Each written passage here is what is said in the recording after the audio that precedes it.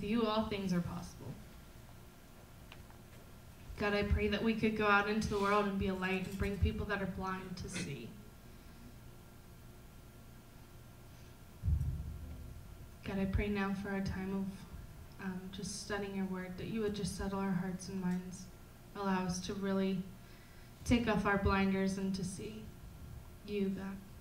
Be in your presence and just live in this moment. We love you and we thank you for all things. Amen. Amen.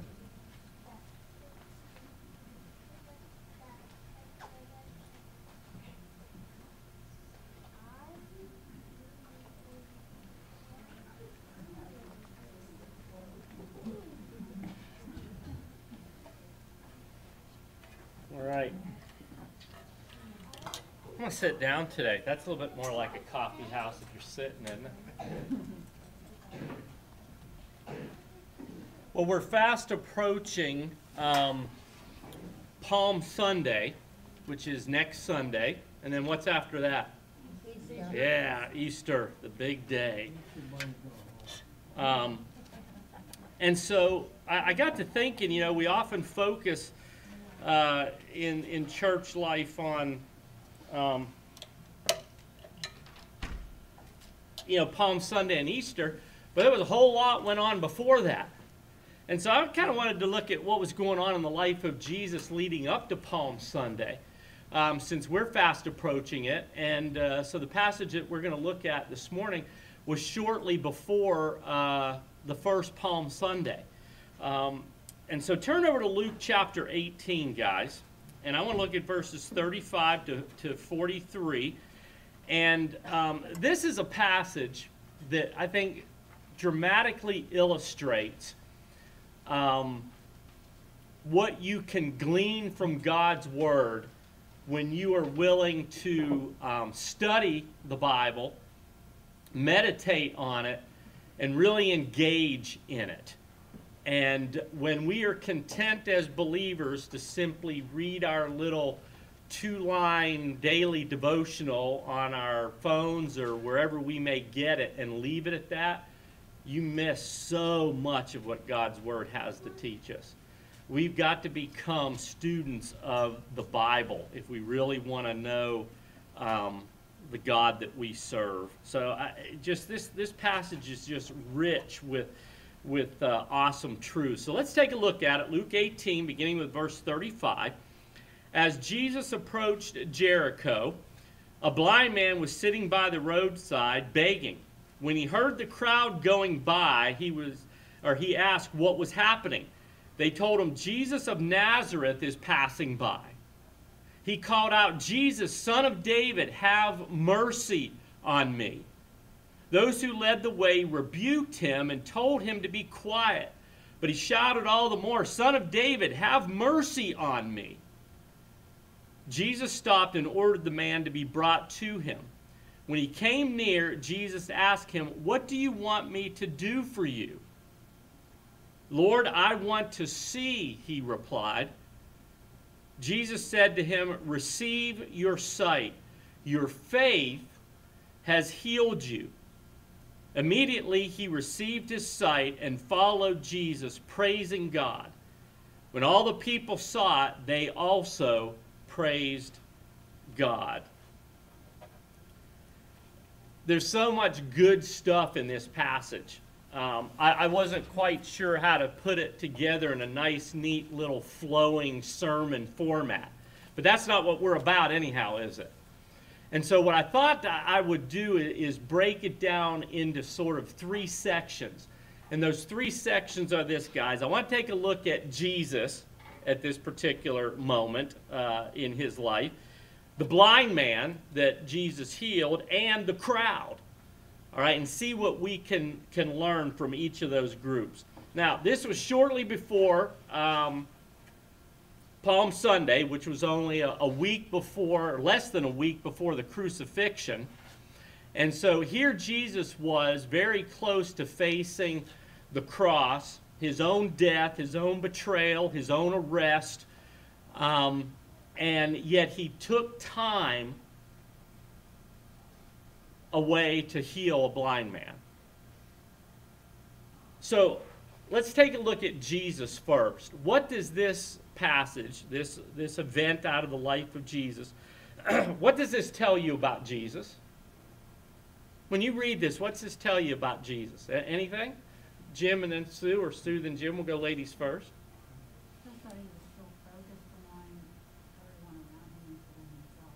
Yeah. Isn't that incredible? He was thinking about other people rather than himself. We saw, and I mean, I didn't pay Sue to do this. That's the first one I had down too. All right, was Jesus was selfless. You know, we as human beings get so, and guys, I'm guilty too. I'm a human being. I'm right there with you. We get so consumed by our own lives and all the junk we've got going on in our own lives and all the busyness and all the responsibilities that we miss opportunities to share the love of Christ with people because we're so focused on self. And here Jesus was facing a horrific death on the cross, not only a physical death, but a separation from his Father because the sin of the world was going to be heaped upon him, and yet he still was able to say, okay, here I am, I'm heading toward Jerusalem and my ultimate destiny, but you know what? I can take a couple of minutes for somebody else. Jim, what'd you see? It's pretty much similar. Compassionate for the human race. You know, it wasn't, it was everybody, but this one human being that needed him at that point in time, he was willing to stop and go and mentor with him. Yeah, and Matthew, when you read Matthew's account, he says Jesus had compassion. And I'm going to share with you a little bit more about that in a moment. But that's the way Matthew described Jesus' attitude toward the blind man, is that he had compassion on him. So you're absolutely right, Jim. Anything else jump out at you about Jesus? Share?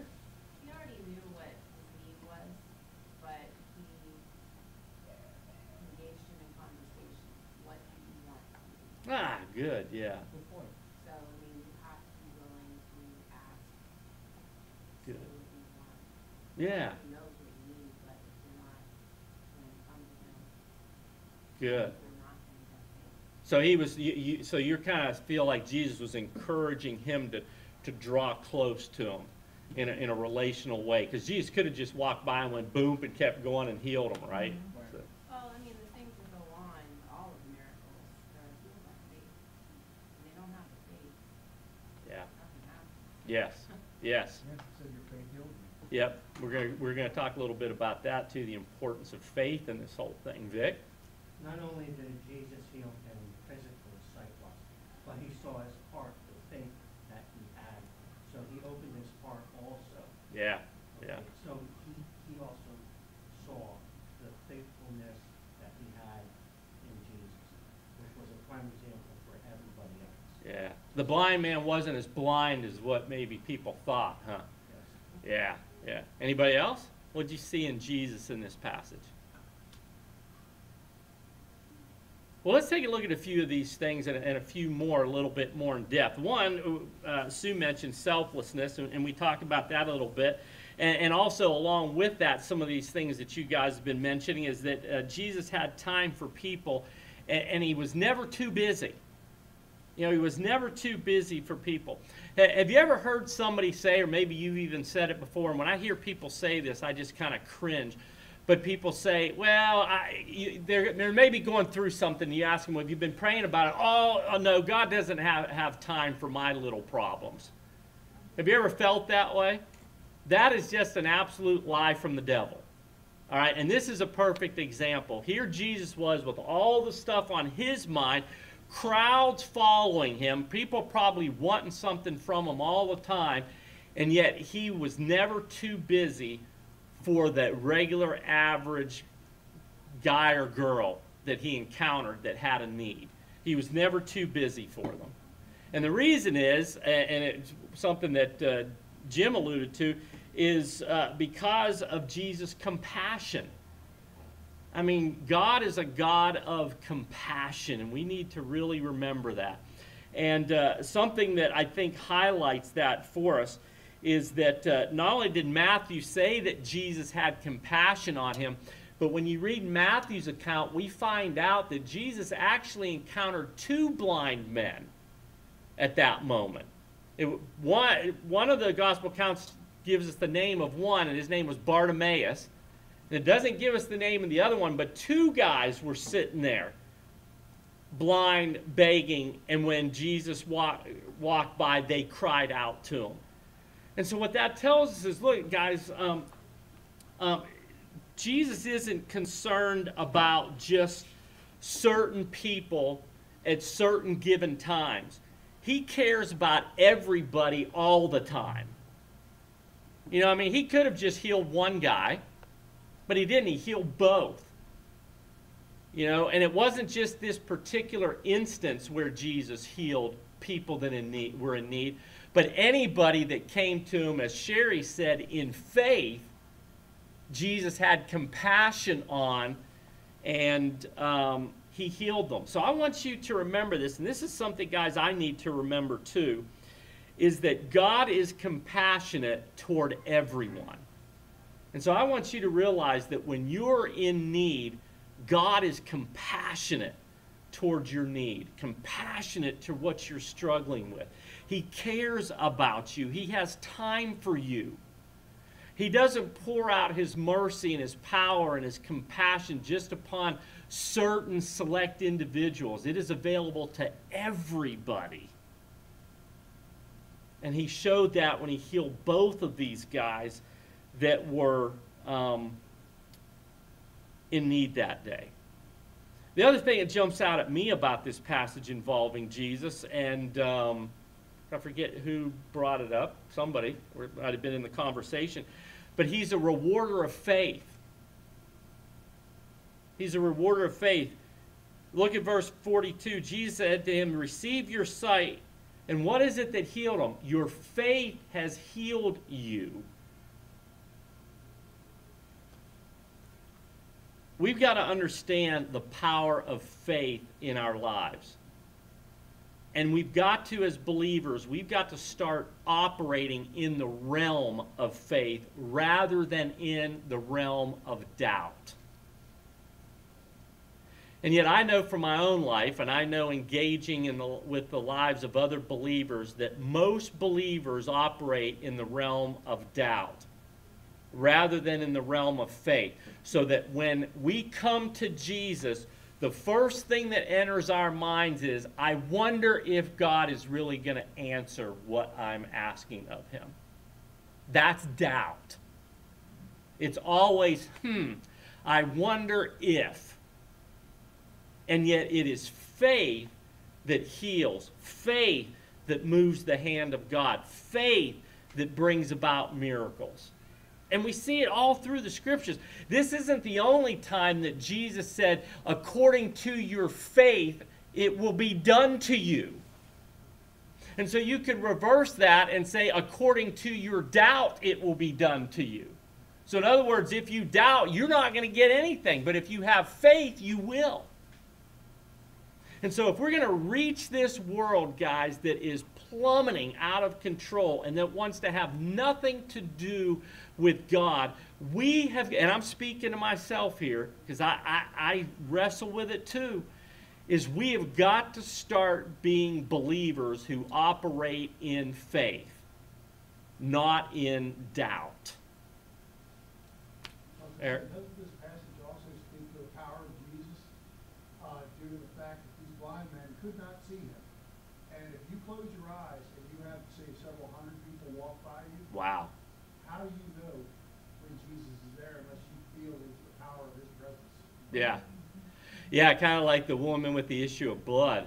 You know, just power had to just exude from Jesus, you know. And yeah, you're right. I mean, Jesus knowing who was in need, having the power to meet that need, no matter what it was. I mean, whether it was delivering somebody from demon possession, whether it was healing someone whose hand was shriveled, whether it was healing somebody who was physically blind, somebody who couldn't walk, whether it was people who were hungry, whatever the need was, Jesus had the power to meet that need. He had the compassion to the place where he was willing to meet that need. And he was never a respecter of persons. He never said, well, I'm going to do this for you, but not for you. If they had a need and they came to him in faith, he met that need. And he hasn't changed from this episode right before the first Palm Sunday to today, where we're facing Palm Sunday next week. He's the same God yesterday, today, and forever.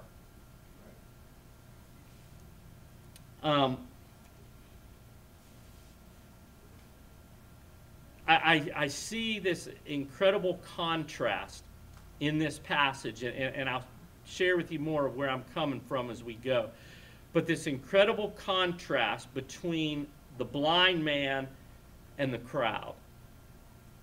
The blind man, or men, because it was actually two there, but the blind man, though he was physically blind, he could really see, as Vic pointed out.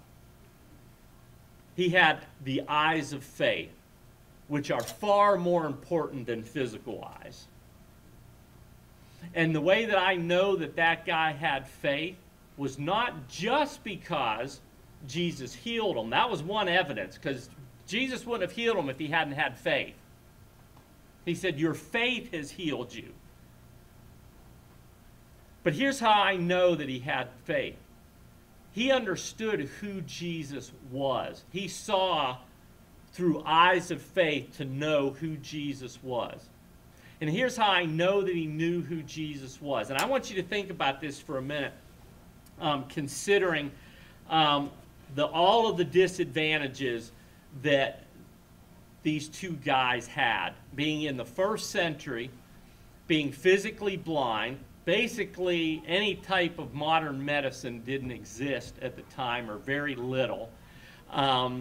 People that had physical disabilities were sentenced to sitting by the city gates or alongside the roads begging for help. That's the only way that they could live, because they didn't have Social Security disability, they didn't have entitlement programs, they didn't have all of the community programs, there wasn't a church on every corner offering a free meal. They had to depend upon the goodness of the people that would walk by them and hear them crying out, alms for the poor. But here was a guy that, despite all of those disadvantages and every reason to be bitter, to be angry at God, to be negative, to have no faith, but be operating in doubt, instead, he said something very telling.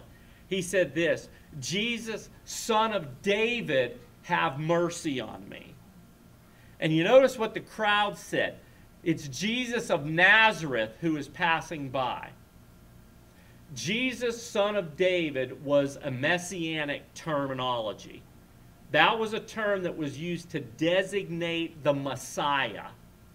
This blind man, despite all of the disadvantages in his life, including probably not having any type of education, because people didn't have educations back then, probably didn't get to go to the synagogue much to hear the rabbis teach, because someone would have had to take them physically there. Because you notice here, Jesus said, bring him to me. So the crowds had to bring him actually over to Jesus. So I guarantee you these two blind guys rarely ever made it to the synagogue to hear teaching, but yet they knew Jesus was the Messiah. They didn't say, hey, teacher. They didn't say, hey, rabbi. They didn't even say, like the crowds, hey, Jesus of Nazareth. They said, Jesus, Son of David, which means Messiah, have mercy on us. That's faith. That's having spiritually open eyes, not being blind. They were blind physically, but they were not blind spiritually. So besides their eyes being open to the realm of faith, what do you guys see about the blind man? Tell me what you see in him, or they, because there's really two of them, but Luke focuses on one. So we'll just say him for now. But what do you guys see in the blind man, besides being a man of faith and a man that could see though he was physically blind? Persistence. Yeah, absolutely. He didn't let the crowd peer Yes. He was not easily discouraged, was he? Yeah. Yeah, the crowd was like, leave Jesus alone. Leave the teacher alone. Kind of like, Jesus is up here and you lowly person down there, don't be bothering the master. And yet he kept crying out, didn't he? Jesus, Son of David, have mercy. Well, he got louder. Yeah, that's what I like. He was more determined. Yeah, became more determined. I like that. The crowds were trying to shut him up, and he's like, oh no, I'm getting to my Jesus. Yeah, very good. I like it. What else do you see there? Well, let me just say this, guys. Always be persistent in your faith. Always be persistent in prayer. Don't let anyone ever discourage you. Matter of fact, Jesus even said that we should always pray and never give up. Don't let anyone or anything discourage you. You be persistent, just like the blind man. I don't care what somebody tells you. If they say, oh, you shouldn't be praying about that. Oh, you haven't gotten it yet. You might as well give up. Sometimes the devil whispers that in our ear. Our own doubtful flesh tells us that. You just look and you just keep crying out to Jesus louder and louder. It may not happen right away. It might take a long time. Yep, absolutely. Yep. But if we stay with it, isn't that an evidence of faith? If we give up, it's an evidence of what? Doubt. Yeah. What else do you see in this? So we've got a man of faith, a man who could see spiritually, though he was physically blind, someone who was persistent and not easily discouraged. See anything else? Teresa kind of alluded to it in her statement a little bit, that he didn't follow the crowd, but he followed Jesus. After he was healed, he followed Jesus.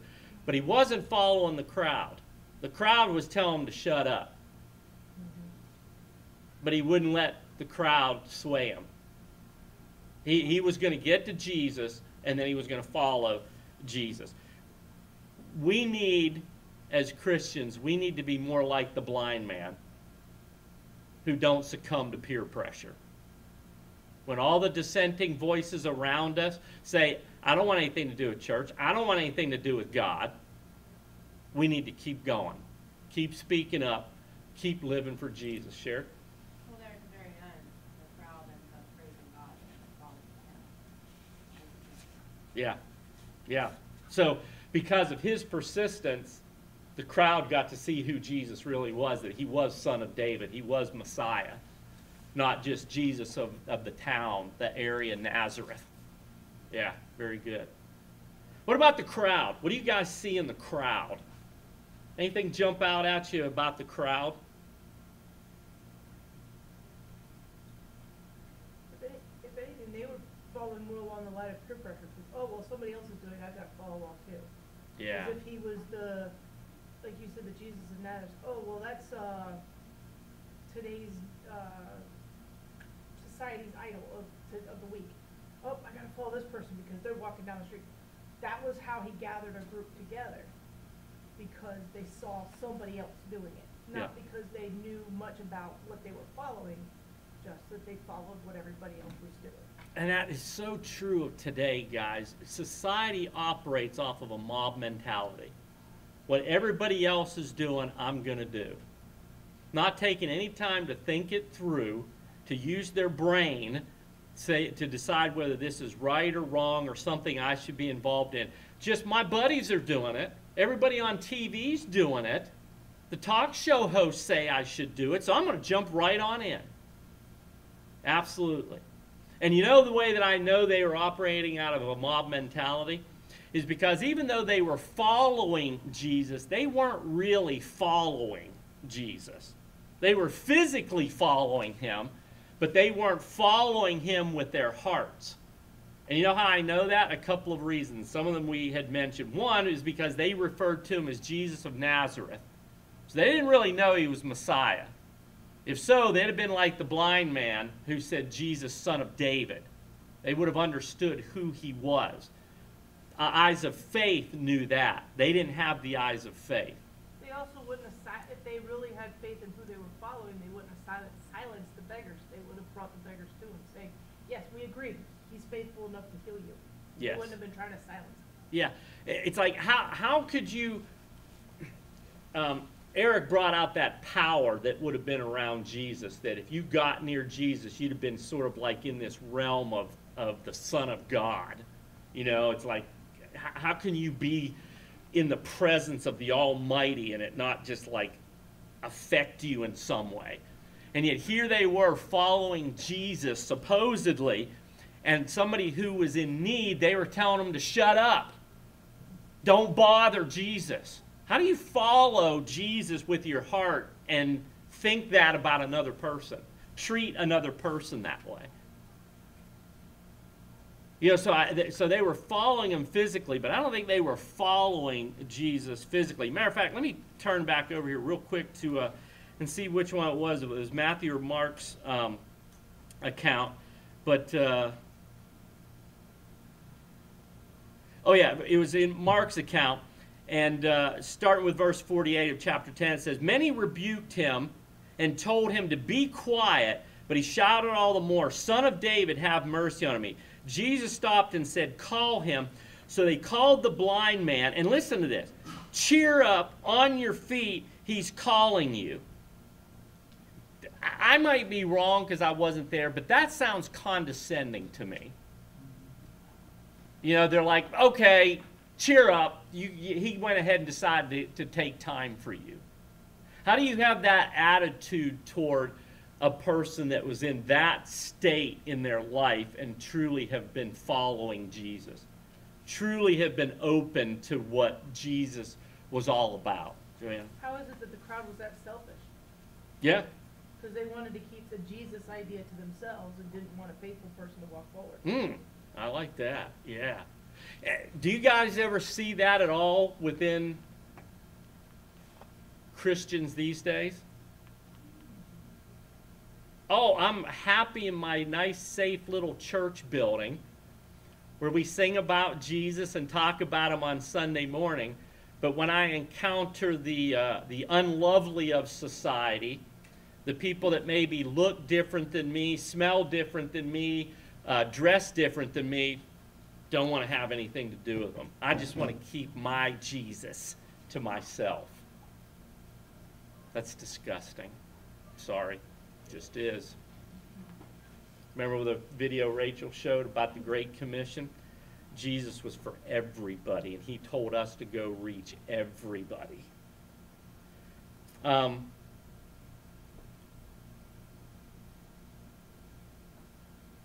Here's another way I know that they followed Jesus physically, but they weren't following him from the heart, from the eyes of faith, is that many of these same people followed Jesus into Jerusalem, and on Palm Sunday, they cried out, "Blessed be him who comes in the name of the Lord." But then 5 days later, what did they cry out? Crucify him. Mob mentality again. I mean, if you're really following Jesus, how within the period of like 2 weeks do you turn around and the one you were following, you start yelling, "Crucify him"? That's not following Jesus. And here's another way I know that they weren't really following him. Is, and I don't know this for sure. I don't know this for sure. But previous to this event in Jesus' life, Jesus fed the 5,000. Okay? They were in need. They were hungry. They had been listening to his teaching. It was late in the day. Jesus again had compassion on them. He miraculously fed 5,000, and that would have been probably just the men, not women and children, so it would have been more than that. They continued to follow him, all right, afterwards. And you know what Jesus said to them? Well, what Jesus did is he went across the lake, and the people had to make it over to where he was. And when they finally got there, they said, "Jesus, we've been looking for you." And here's how Jesus responded to them. He said, "You haven't been looking for me because you saw miraculous signs." In other words, not because you saw signs that revealed to you that I'm Jesus, son of David, the Messiah. But here's what he said to them. You've been looking for me because you got your bellies full. That's why they were looking for Jesus. It's not because they were following him as the Messiah, but because they wanted one more thing out of Jesus.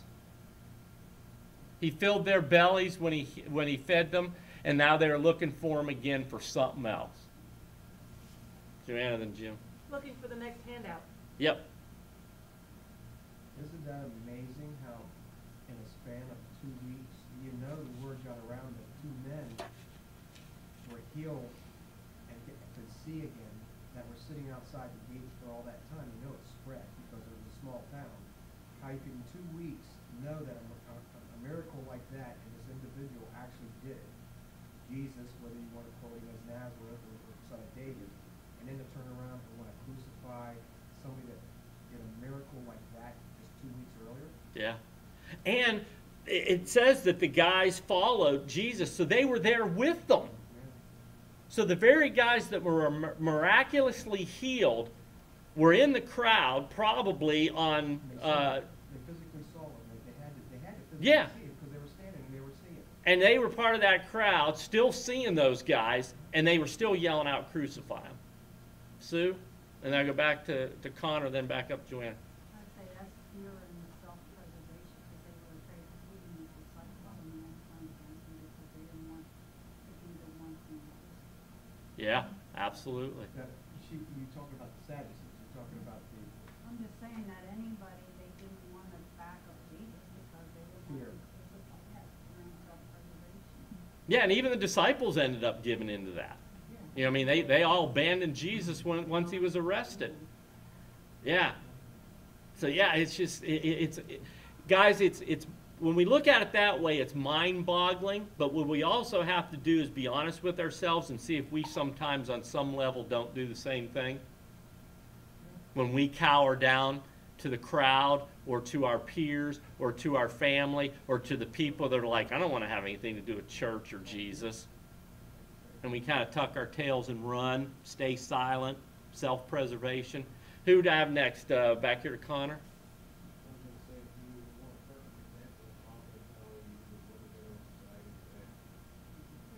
Repeat that once more.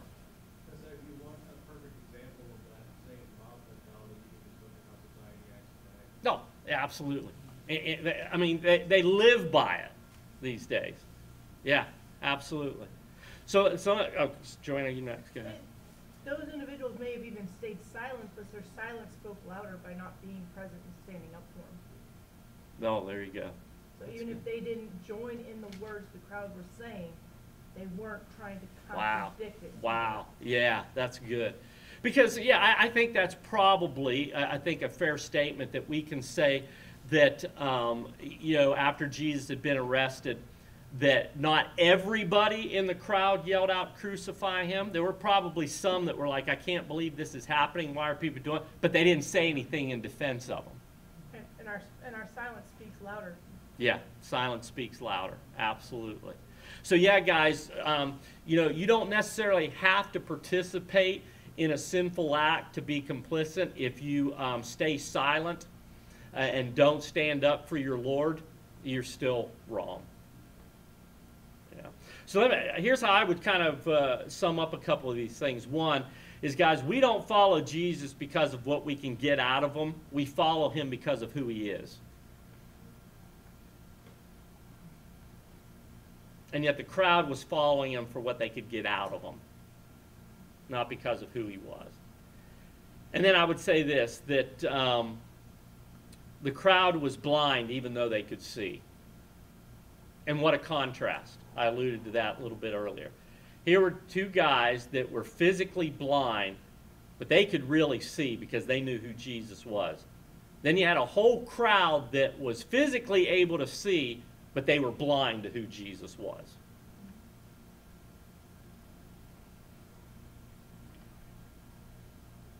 I'm going to close with this, then Rachel's going to come up and lead us. And this is that really famous guy that always has such incredible insights, and you've heard me talk about him before. His name's Anonymous. But Anonymous had this incredible quote that I think kind of sums up what we've been talking about. And it says this: the eyes are useless when the mind is blind. The eyes are useless when the mind is blind. Open your mind to Jesus and you'll really see. You don't have to have physical eyes to see Jesus. When you open your heart and open your mind to Jesus, that's when you really see. And for you at home too. That's seeing, is when you see Jesus through the eyes of faith. Let me pray as Rachel comes up. Jesus, thank you for being who you are, for being compassionate, for not being a respecter of persons, that you love all of us, you desire to bless all of us, to pour out your mercy and compassion upon all of us. Lord, thank you for the example of those two blind men. And Lord, let us be like them. People that see through the eyes of faith. People that don't bow to peer pressure. People who are persistent and say, I'm going to get to Jesus. I want to be next to my Lord. I want to touch my Lord. I need God to intervene, and I'm going to stay with it. And my faith will bring the answer. Lord, let us be so, not just here in this room in the confines of the safety of a fellowship of believers, but let us be the same out there in the world where sometimes, Lord, we stand alone. And yet you are with us. It's in Jesus' name we pray. Amen. Well, as the worship team comes, would you stand with me as we sing our last song?